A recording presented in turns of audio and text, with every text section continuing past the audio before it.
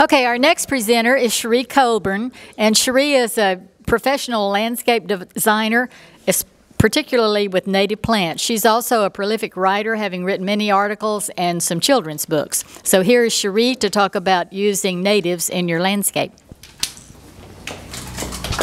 I'll let you do it, Carolyn. I think you're gonna. Good afternoon, everybody. Now, I have a little bit stronger voice, so if I'm blasting you out, let me know. I'm going to be talking about integrating natives. Now, I'm preaching to the choir here for the most part. But if you don't know a lot about native plants, I'm trying to win you over. I'm going to go ahead and give you my agenda right up front, that I'm trying to win you over to native plants. I have to be honest, though, as a professional landscape designer, next year will be 30 years in 4 of the different ecoregions of Texas. And I'm not a purist. I grow a lot of food. I grow a lot of plants that I remember from my 2 grandmothers. One was a professional florist, and the other just could grow anything. My dad, a dentist. He had a greenhouse, so that's just what I grew up in. So I have chenille plant here, that's the ground cover, which was my grandmother introduced me to in the 1960s when it first came to the United States from Malaysia. It's great in hanging baskets, but I used it as a ground cover. Now, not many of the butterflies, some of the moths understand it, but the butterflies don't get it yet. So if you're trying to bring in the pollinators, it's not necessarily a good one. I'm doing it because I love it and it reminds me of my grandmother. But just up above it, you'll see Turk's cap. Turk's cap is a great plant for pollinators, especially the hummingbirds. So in integrating, and we talk about keeping it local, it may not mean what you think it does. Okay, there we go. My grandchildren, one of which is in here, one of the 4, are 8th generation Texans. This was one of the first Texans my third great grandfather that came. We call ourselves native Texans, but plants are not that way. They can't be here 1 generation and call themselves a native Texan. So when you see something that has a tag on it at the store that says native Texan, be a little bit leery about that, because that doesn't mean you should be growing it. These are the Native Plant Society's vocabulary words that I hope you will remember for today. A native is a species that it's evolved or it occurs naturally. Now, we weren't here thousands or maybe millions of years ago, so we don't really know what has occurred naturally. I've had my DNA done. I know where I come from, and it ain't Texas, guys. I'm Scottish, Irish, English, a little German. Non-natives is a species that does not occur naturally, and we're going to talk a little bit more about ecoregions, because that's what I want you guys to leave with today, is what ecoregions are. And now, an invasive is the other one I want you to really concentrate on. That's a non-native, and its introduction causes or is likely to cause economic or environmental harm to humans or to our pollinators, and that's what I really want to concentrate on today. So why landscape with native plants? My mantra for landscaping is first, do no harm. Hippocrates came up with that. It's not my original thing, but the first thing I encourage people to do, look through your landscape and find if you have invasive species and get rid of those. At the end of this, I'll have a list of the places you can check to see where the invasive species, which ones are invasive species. This is a beautiful place if you ever get to make it over into Central Texas to look at wildflowers. Don't miss the Sutherland Springs Cemetery. Beautiful wildflowers there. So the 3 reasons that I grow natives: stewardship, ecology, and they're well adapted. You guys remember this Snowmageddon last year? You remember that, right? My grandchildren did that fort. You've been here when the floods have come. It changes all the time. The plants that are native here are used to it. You're not going to throw them any curveballs. So what we're used to looking at when we go into a nursery is the USDA plant hardiness zone. While that is important, I want you to start to disregard it. All right? Don't tell USDA on it, but on the USDA, it'll say zone. Like on that plant, it says 4 to 8.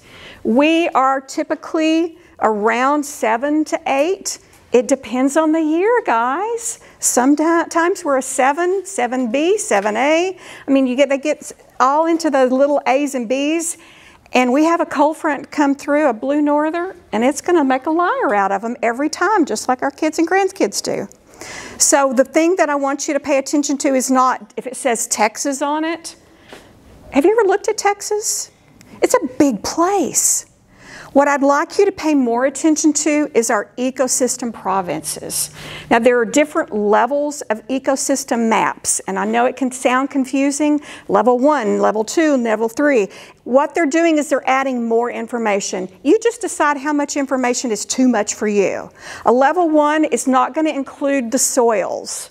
It's just going to be mostly the environment. It's not going to include the soils. The more in depth you go, a Level 2 or especially a Level 3 is what you'll find most of on the internet. A Level 3 map, a Level 4, a Level 5 will even show you topography. Where's a hill? Where's a valley? It makes a difference. Water runs downhill, so it makes a difference. So when you look at those maps, it is a little bit confusing, but I want you to recognize something. Do you see state lines there? No. Pollinators, critters, they don't know state lines, guys. It's a made-up thing. It's government that does that. So local is not necessarily what's sold as a native Texas plant. Look at this. We have more in common with Arkansas than we do with Austin. All right? So pay attention to where those ecoregions are, not just native Texas plant. Now, is it bad to grow a West Texas plant? I have plenty in my yard, but recognize they may not make it because if I give them too much water, they're going to conk out. They're going to just be in bad shape. My daughter made this little map, but it shows a Level 1. It's a little bit more general. We have the piney lakes, the piney woods, the prairie lakes, Gulf Coast. Yours may be in any one of those. Most of us are going to tend towards the piney woods, but we have a little bit of everything in our area. I'm going to concentrate mainly on piney woods region today because that's what most of us are going to be in. But when you go to a higher level map, and again, look at ecoregion map for Texas or for East Texas, and it will show you exactly what kind of soil you have at your house. The other thing that we forget, as I mentioned, the DNA showed I am not a native Texan. The native Texans who were here migrated. And so we may have some plants that have been growing here for hundreds, maybe thousands of years that are not original to our spot. But if it's made it that long, I trust it. I think it's going to do just fine. When people want to grow for butterflies, this is one thing that has really broken my heart to see. A lot of times we grow plants because they're easy to propagate. That makes them inexpensive. When they're easy to propagate, often that means they're not a good plant for our environment. Okay? So a milkweed is an example of that. One of our natives, and we have several in this area, is Asclepias tuberosa. Tuberosa is going to be pretty much solid orange. The one you will almost always see grown, because it's super easy to grow, is the tropical. That's going to have some yellow on it. That is not our native milkweed. Now, why is that important? I was talking with someone today that said I went through and pulled up, a lot of people call it Mexican milkweed, because it is from further south. I pulled up all my Mexican milkweed. That's what we need to do if it's still blooming, because the monarchs should not be here right now. This is their main food. And it's great in the summer when we have it out for them. We're going to have tons and tons of monarch caterpillar. But if you leave it, right now it's still blooming. It's not going to signal the butterflies to go south. They're to go south where this is actually native into Mexico. But there are two distinct populations of monarch butterflies, and one is residential year-round. The other migrates through. Okay. So the residents are feeding on. So they were okay with that one. All right. Well, you know, that I don't know the difference. They look exactly alike. Are they smaller? No. Okay. All right. Well, in my mantra is do no harm. And so for me to grow one of the natives, I think is a better solution than trying to do something that's from further south. So I read an article in one of the freebie magazines that you get that's like basically an infomercial. And their articles are typically pretty good, but the author of this article said, well, you need to plant more natives like Nandina and crepe myrtle, and I just cringed. And then I thought, I'm going to do something about it. So I wrote to the editor of the, yes, I'm one of those people. I wrote to the editor of the magazine and I said, just because it's been here again for a long time, don't assume it's native. It may be doing more harm than good. And explain to her that not only is Nandina not native, it is an invasive species. And one of the end of my slides, I'm going to have websites for you to look at to see what are invasive species. Invasive species is something that takes over for the things that we need. And that's why it's important that we not have them. And as you well know, dandelions can grow anywhere. They came from Europe with the settlers because they ate them, they were medicinal. They're great, but they take over from our naturals. All right, what does it mean to integrate? Again, I'm not a purist, and some people in here are going to do like this at me because I don't have all native plants, okay? I am not a purist. I grow a lot of food. I grow a lot of heirloom plants because I love those. It's my yard. But I make sure that I have a lot of natives in there. To integrate is to blend. So in introducing people to native plants, if that's your thing, and a lot of you that's your thing, sometimes it's best not to say you need to rip out your whole yard. That doesn't usually go over. Just encourage them with taking out invasives and adding in natives. When you think about the plantings, we're going to look at canopy, understory, and then grasses and herbs or ground covers. Those are just basically the categories that we're going to look at. Canopy, I love, love, love magnolias. I hate developers and builders that put them 10 foot from a house. I have seen them move swimming pools and foundations. So just because it's a native doesn't mean it can go anywhere. Look at what it likes in the wild. In the wild, this needs 80 to 100 feet of clearance. It's not going to go well into a neighborhood. Yes, we have some cultivars that are smaller. They're not going to get as large, but they still have an extensive root system. For a tree, think about the whole tree and remind yourself that in order to keep that much tree on top, it's got to have that much tree below the ground. That means the roots are going to go out that far. Give it some room. Here's just a few of my favorites. This is not even close to all of them, but these are things that I'm seeing more people use and I'm excited about. Mainly because a lot of these are pollinators. These are great for our pollinators. The bald cypress is one that is wonderful plant if you've got a low spot with about 40 foot around it. You don't put it next to a house. I just watched the guys tear down a beautiful, beautiful specimen bald cypress 2 houses down from me because that sucker had gone underneath the driveway into the pipes. It was a mess, guys. So bald cypress are great. Montezuma is one from Mexico that doesn't knee up as much, and I love that, but it is not the native. It's from Mexico. It's from the mountains in Mexico. Parsley hawthorn, love that plant. Love that plant. Springtime bloom, you just can't beat it. We don't plant enough sycamores. They usually are going to like to be in a low spot. It's one of our wetland indicators. Red buds, there are a ton of different red buds. Pay attention to which one it is. We've got Texas, Mexican, Oklahoma, Canada. We've got all different ones. So red bud is not a red bud, just like a milkweed is not a milkweed. River birch, that's another one that likes the water. When I see it in a raised bed, I just go, aw, because every time it gets hot and dry, it's going to drop every leaf, and I'm going to get tons of calls, because that's how it's going to be able to make it through the dry season. It's going to drop its leaves. Same with the bald cypress. Fringe tree, I love fringe tree. Now most of these are going to be spring blooms, because that's when a lot of our pollinators come through, all right? But careful with fringe tree, because there's a... I'm sorry? The Chinese fringe tree is pretty common in the nursery chain. It is. It's more common because it's prettier. The Chinese fringe tree is very pretty.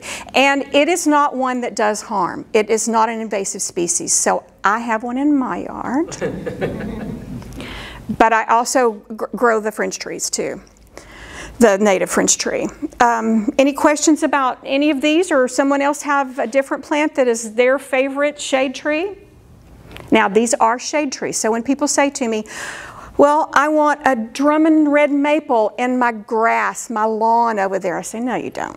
No you don't. Shade tree, lawn. I would suggest an oak of some sort, because they support so many different insects. Absolutely, absolutely. We have tons of great oaks. We've got willow oaks, water oaks, holly oak. We've got a lot of great oaks. Live oak is not a native here.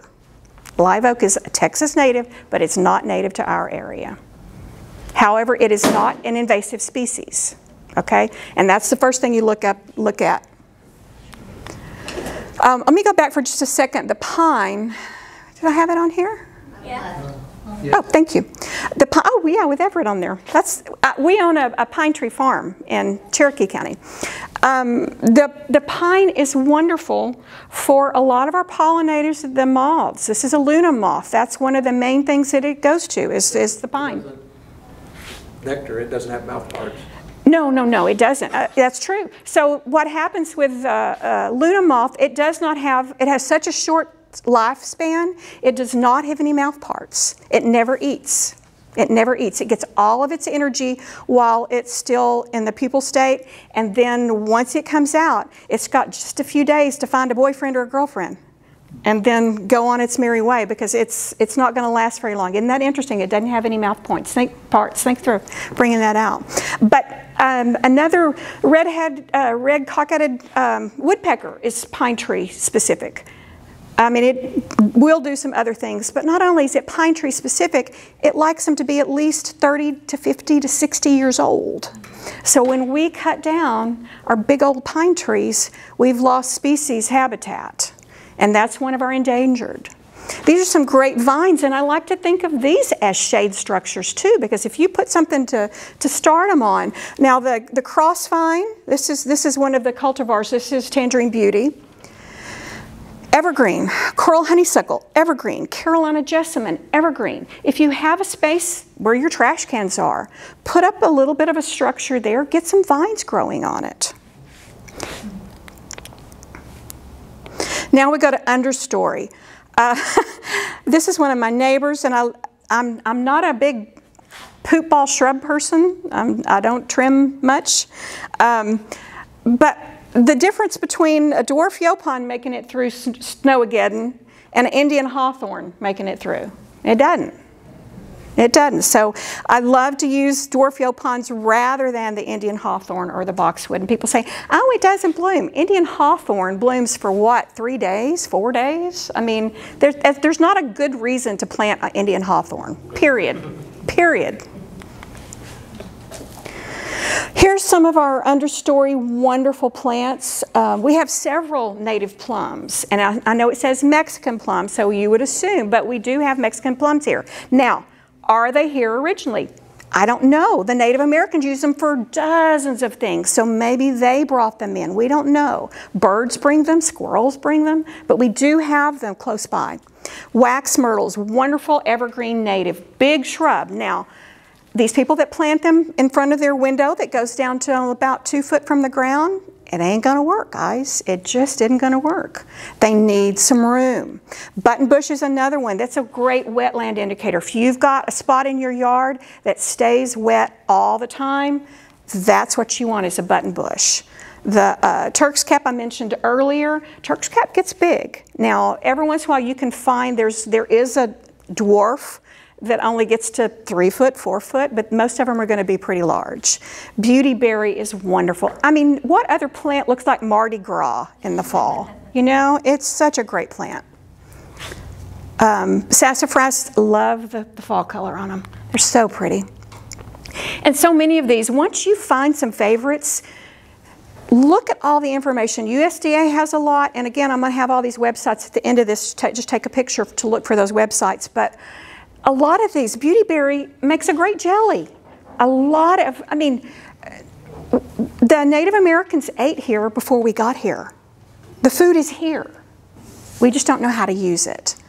This is bluebells, what ice cream was named for. So I like the ice cream sometimes better than the flowers, but in fact, this was taken in Montgomery County, East County. Here's some of my favorite perennials, grasses. These are all wonderful pollinators. The little violets, that's Missouri. So the kids did crafts out here, we did crafts with those. That blooms now. It's starting to bloom now. So a lot of the moths are going to go to that. A lot of our bees are going to go to that. Mist flower is going to be primarily with the fall pollinators. And there's a white mist flower now. And I think I got it at Nature's Way last year. The sage's frog fruit, wonderful ground cover. Sun or shade. Takes tons of water. But it's okay if it dries out. It'll start to lose some leaves, but it's a great ground cover. I know I'm flying through these, but is any questions on any of these so far? Coneflower, you know, there are a lot of different coneflowers now that are available from seed companies. This is our native. We actually, I think, have 2 that are native somewhere in the county, but I don't see the pollinators go to the other colored ones. I have some orange and a yellow. I don't see them go as much as to the natives. And I was talking to John Ferguson earlier, and he does a lot of, at Nature's Way, test gardens to see a cultivated variety or non-native versus a native. And they go straight for the natives every single time. They're not stupid. This is what they do. You're going to have to introduce them to the other ones. They don't know them. They're not intimate. It's stranger danger for them. Pollinator gardens are wonderful, but they're not pretty year-round. That's another thing we have to warn people about. We're used to you look good every day or you're out, and that's not realistic. We go through stages. I have bad hair days. You know, we go through stages, and that's something to help people who have not grown natives before understand. There are seasons to us, there are seasons to plants. And not only seasonal as in the different seasons of the year, but stages for them as well. If you do things where you overlay, like I will have my spider lilies going at one time, and then right behind that or right in front of that will be the cardinal flower. They're going to bloom at different times, so you have things going all the time. Just be sure they like each other. If you, again, I'm preaching to the choir in here, but if you've not before looked into looking for a landscape certification, the Native Plant Societies is great. That's Bob and some of the other folks that work on that. That's a great way to do it. When's the next one coming up? Do you know? March 12th, 13th. March 12th, 13th. USDA, even though I don't like their other lists necessarily, they're a really good place, besides the Native Plant Society's website, to look to see where things grow. Now, recognize on here it shows the counties. Pollinators don't know counties, right? So if you're on a hill with a lot of sand and a little bit of clay down low, that's very different than someone who's right in a loamy area where there's been pine forest for years and years and years. So know thy soil. Know where you live. Get familiar with what's around you. Take walks and look at what's around you, what's growing already. But the list from USDA are really pretty good. So here are some of the resources that I highly recommend. Of course, our own website, but then the texasinvasives.org. That gives you a place to look and look at every plant on your property. Guys, if we're stewards, we start at home, right? That's the only place we have relative control is at our house. So that's where we start. Make sure you don't have invasive. If your neighbor has an invasive, you might want to take them some of that banana bread before the bananas get too old, and let them know that that's an invasive and you're concerned about it getting into your landscape. There's nothing wrong with that, guys. If your neighbor had cancer, they would want to know that. These are cancerous plants and they are taking over our world. The Native Plant Society has a ton of YouTube videos about specific things. That's a great resource. I mentioned the USDA.gov, the Wildflower Center. They have wonderful demonstration gardens, but again, you're going to need to come to the demonstration garden here because that is Central Texas, very different from our environment, right? And then BONAP is a very, let me see, academic website. Is that a good way to put it? I think so, yeah. Okay. But if you want a lot of nitty-gritty, that's a great place to go. It's the some of North America. So, You have to know the scientific name to do it. yeah, you already have to have some information. Don't go in there as a rookie, that's for sure. You have to already have some good information to. You can stick in a common name. I don't think so, because I think you have to go to USDA or Wildflower to get the common name to go first. It works best if you put in this. Yeah, scientific name, and I mean I think everybody in here knows the different. You know, it's some people call it Latin name. They're not Latin, guys. Some of them happen to be Latin, but they're named after people. It's a scientific name, and every plant's got a scientific name. I call a bluebell something different than people in Spain call a bluebell. So that you can't always go by that. I did not, this is one of my favorite authors. Have y'all ever read Wendell Berry? Highly recommend him. He's a Kentucky farmer and he's a naturalist. He's a naturalist. He's just a great guy. I didn't give away any books. What kind of moth is this? All right. Gwen, would you give away a book to whomever you think is the best looking person in here? Wow. But I did not do it to my parents. Why can you not do it to your parents? Because we already have one. Oh, okay. All right. All right. Well, you pick someone that you think needs that book, okay? Today. Like now, look at her little toe going. Any questions? I think she said that she needs it and she needs it. Oh, question, okay. What about herbs? Are there any herbs that are good pollinators? Yes. Yes, there are a lot of good herbs that are pollinators. They're not necessarily native. I will tell you that, ageratum, a lot of the things that okay, let's back up from that. When I'm thinking about herbs, I'm thinking medicinal and culinary. The main thing is to find what you use, and I promise you there'll be pollinators for it. Either look at what you use in your kitchen, or like for me, aloe vera or something like that I use medicinally, and then find out what it's a host for. The way you do that is through that USDA. It'll show on that, and a lot of them will also be on the wildflower centers. Dill is a great one. Has good flowers. Yeah, summer savory. And it hosts one of the butterflies. Dill. Black swallowtail butterfly. Almost all of them like dill. I mean, as far as forage food. So, but almost all herbs flower. I mean, rosemary. So they're gonna attract pollinators. I mean, the best herb is the one you'll use. You still haven't figured it out? No, I already gave. Oh, you gave one away. You have one more to give away? Any other questions? Yeah. Yes, sir. For you. So I guess what's your largest challenge when you're landscaping? Say you have a client come to you and they're looking to landscape their house, but you know a lot of natives, it's hard. The winter time is hard.